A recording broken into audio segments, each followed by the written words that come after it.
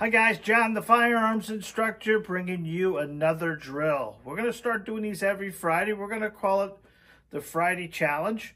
We want to be able to make a target for you to take it to the range wherever you are and come shoot it. We put these up here at our range. Let students shoot it.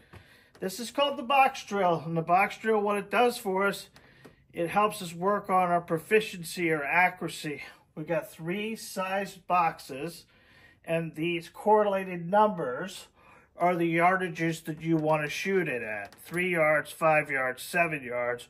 Working on a defensive accuracy thing is not about this drill. This drill is more about pinpoint accuracy, trusting your sights to impact where you're aiming them at. So you start at 3 yards, you put 5 rounds in the gun, you cut 5 shots. Same thing at 5, same thing at 7.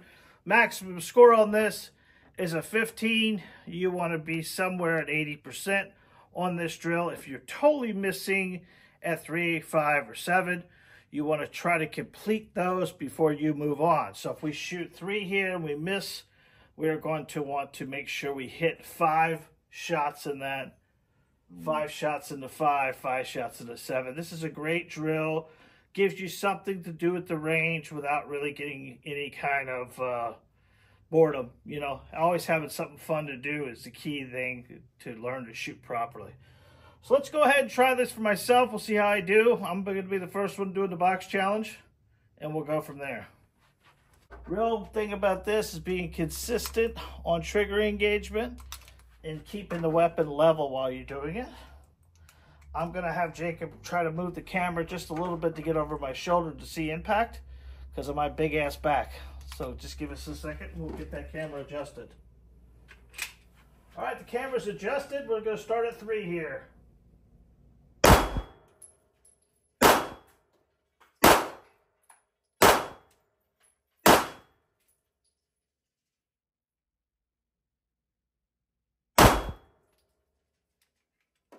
Pull that in. I think I dropped 1.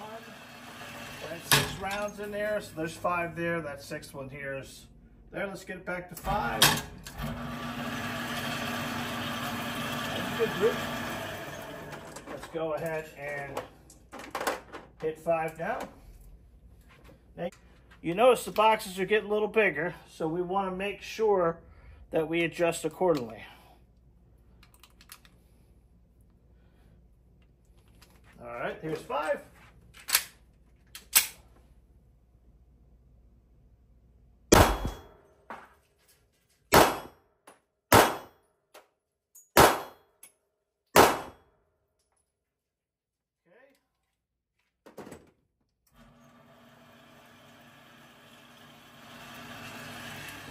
All right, so that one's pulled out there a little bit. So there's 2 missed already. We'll put it up to 20 just to make sure. There's 21, 7 yards. We'll see how you do. Want to try to keep that weapon as level as possible. Keep your trigger finger slowly coming back at a slow cadence. And try to work on bending at your waist, not your wrist to aim the gun. These all will make impacts different. Let's see if I can work this 7 out here.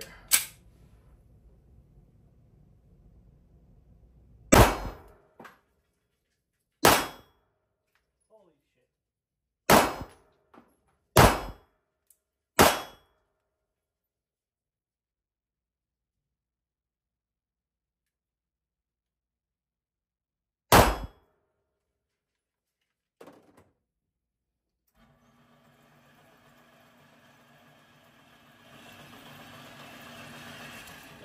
Could have gone a little higher. That's 2 in that whole same hole there.